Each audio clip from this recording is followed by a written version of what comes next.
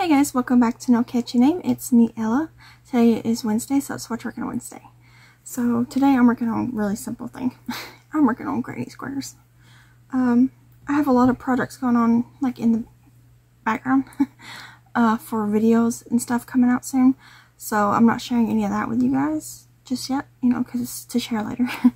But I have been working on some granny squares out of just a carrot cake I have on hand that I'm planning on making a baby blanket or like a kid-size blanket to either donate or just keep on hand as a gift. I like to keep especially baby items on hand because people have babies all the time. But anyways, so I've mentioned this I think last week sometime, maybe last Wednesday, I don't remember.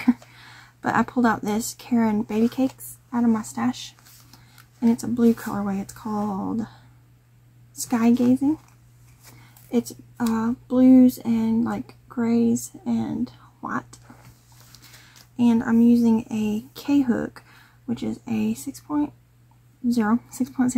millimeter hook, and I'm using the pattern.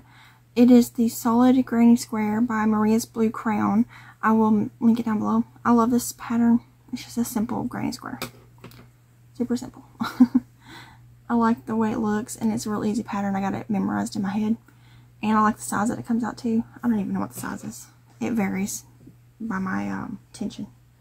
Let's see here. 1, 2, 3, 4. It's like 6.5 by 6.5. It's like a 6.5 square. I just like it. So there's one. This is like a blue and white mixed together. Here's a white one. White and gray. Gray and blue. I'm just doing it however they come out.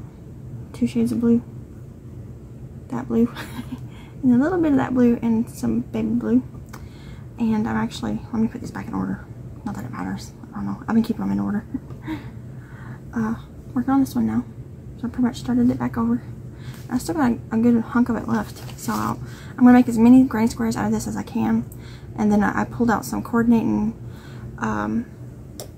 colors out of my stash, and I will make squares out of those colors and put them together, you know, in some order, and just make a little blanket, and then either put a really simple border on it with like a solid color or something. I don't know. I'll cross that bridge when I get there.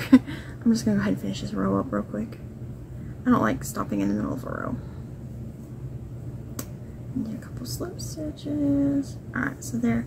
I'll be 1, 2, 3, 4, 5. So this one's only got one more row to go. They have 6 rows on them, and I just like them a lot. It's a nice little mindless project to work on in between, like more detailed things like amigurumis and stuff. But so that's what I'm working on this Wednesday. So let me know down below in the comments what you guys are working on, and feel free to share any links and stuff. And if you'd like to share pictures of what you're working on, feel free to post them in the Facebook group, which is always linked below. Tag me on Instagram, which my Instagram's linked below if you want to go follow it or whatever, see what it is so you can tag me. Or you can email them to me. My email's always linked below too. I love seeing what you guys are working on, so feel free to just share them any way you want to. And yeah, I guess that's it. I'm going to go ahead and hop off here and work on these squares some. I'd like to get them done. I wonder how many I can make. I need to get my scale out and weigh a finished square, and then weigh the rest of this yarn. And that way I can kind of guesstimate how much, how many more squares I can make. And I think it's going to be a pretty decent sized blanket. I don't know, but I'll take you along and share the progress the whole time until it's done, and we'll see together how big it gets, I guess. But I will leave the pattern for the square down below if you want to check it out. And yeah, I guess that's it. I'm gonna hop off here, and I'll see you guys in the video. Bye guys.